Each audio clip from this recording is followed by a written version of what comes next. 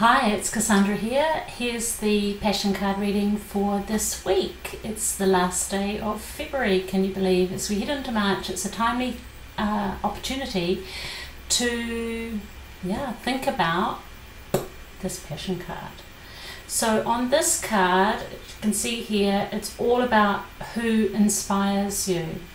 This is one of my favourite passion cards, also from the book How to Find Your Passion and Purpose, which is on Amazon, bestseller on Amazon currently. The passion card challenges us to think about who or what inspires us.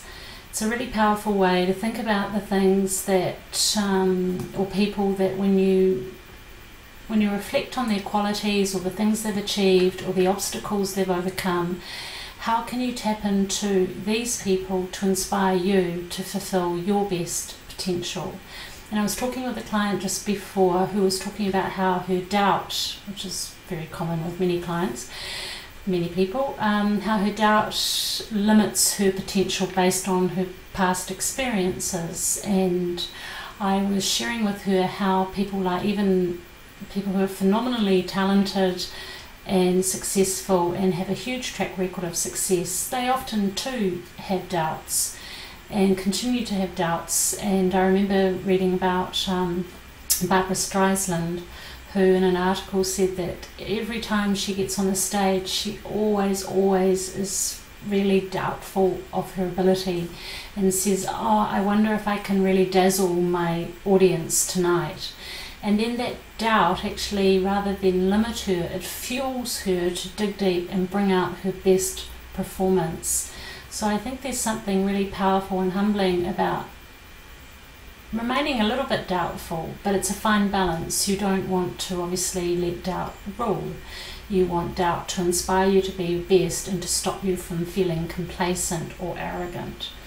So this card number 14 basically encourages us to look for your heroes and allow others' enthusiasm and passion to excite you. Play detective, do some research, and make it your task to surround yourself with people who inspire you. This could be something, examples that you put in your passion journal, or maybe you hang around with a Facebook book group if you're living remotely.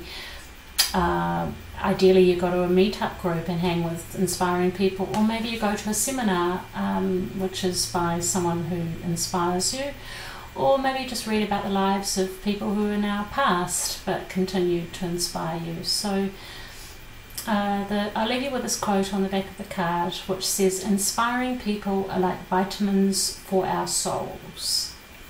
I hope this has been helpful. I look forward to hearing all about who is inspiring you at the moment. This has been Cassandra, and I look forward to chatting again really soon.